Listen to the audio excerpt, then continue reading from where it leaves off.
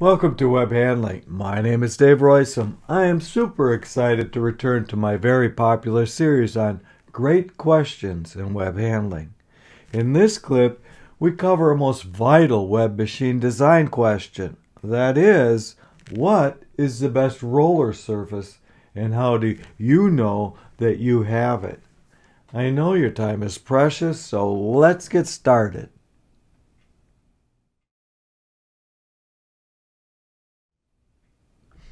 This is a great question, as are all clips in this series. What makes a great question, you ask? First, rollers are the most common element and are the building blocks of our web machinery. Second, rollers affect the economics of web machine design, purchase, and operation, so getting the answer right matters. Third, it is not so easy to give a short, simple answer, but I will try my best here. Let's get started.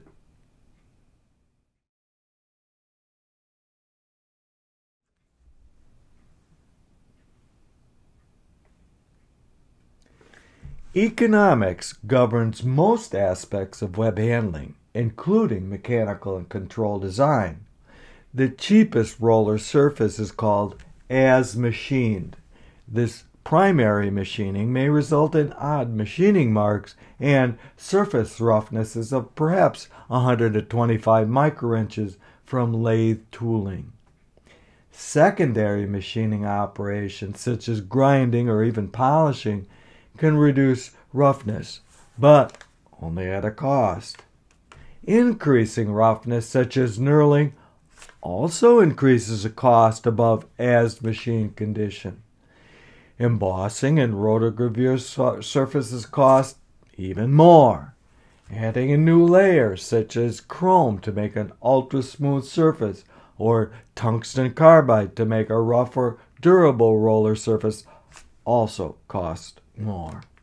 Rubber covers cost extra during the initial purchase and cost extra during ongoing costs because rubber is not very durable.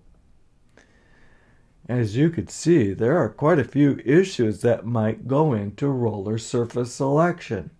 Since most of these issues are very product or process specific, we won't cover most of them here.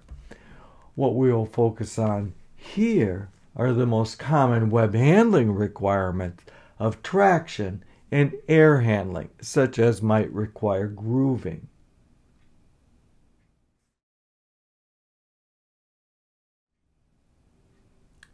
Most rollers, whether driven or undriven, are intended to be in traction. Otherwise, we risk loss of tension control, loss of path control, and scratching of the web.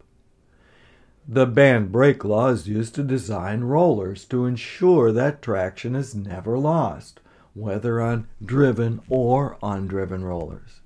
To make sure traction is never lost requires a sufficient combination of wrap and web-to-roller friction. This design requirement is well documented in Module 3 of my award-winning Web 101 class, as well as in several pages in both my Mechanics of Rollers book and in the must-have 750-page Web Handling Handbook. We even have a free and easy internet app, the Air Lubrication Calculator by Abbott App, to do these calculations for you.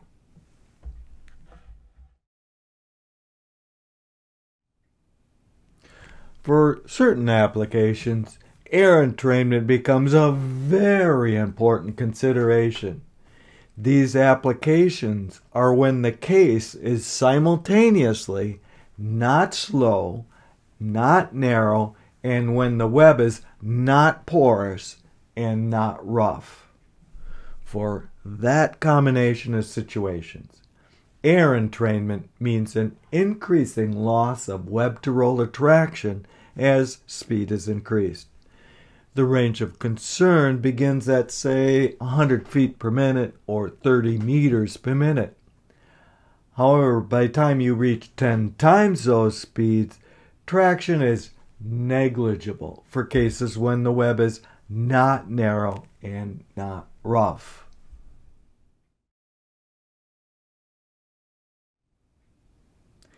To counter air entrainment, you must have sufficient air handling, such as provided by rough roller surfaces.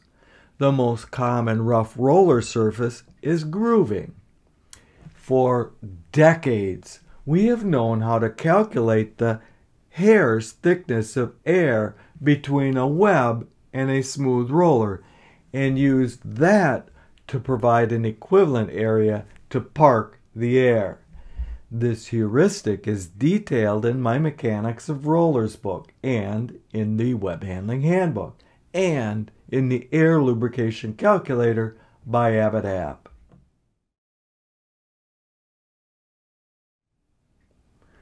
Let us describe just one more possible roller surface requirement, that is, release to counter adhesion. There are many ways to do this, as covered in my Web 101 class and in the Web Handling Handbook.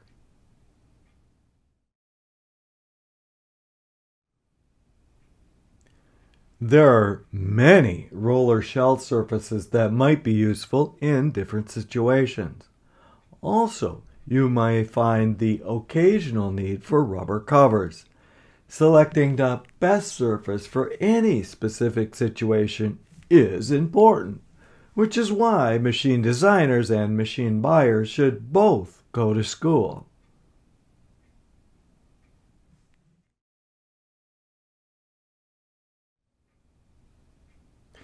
These details matter. It matters because roller surfaces cost money when making or buying a machine. It matters ever after due to ongoing maintenance. So how do you know if the machine builder got it right? One clue is that all idler rollers should be the same, including width, diameter, style, and as detailed here, have the same roller surface. If not, they surely don't know what they're doing. However, just because all idler rollers are the same does not mean that the builder got it right. It is possible that all the idler rollers are wrong, or at least not optimized. I have seen thousands of idler rollers that had insufficient air handling, and hundreds of idlers that had unnecessary tungsten carbide coating, and hundreds of rollers made of carbon fiber for motives that weren't clear.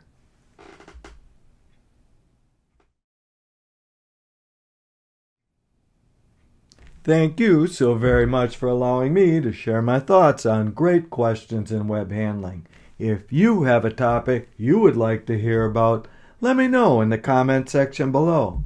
If you found something interesting or useful here, please like and share and subscribe. See you next time.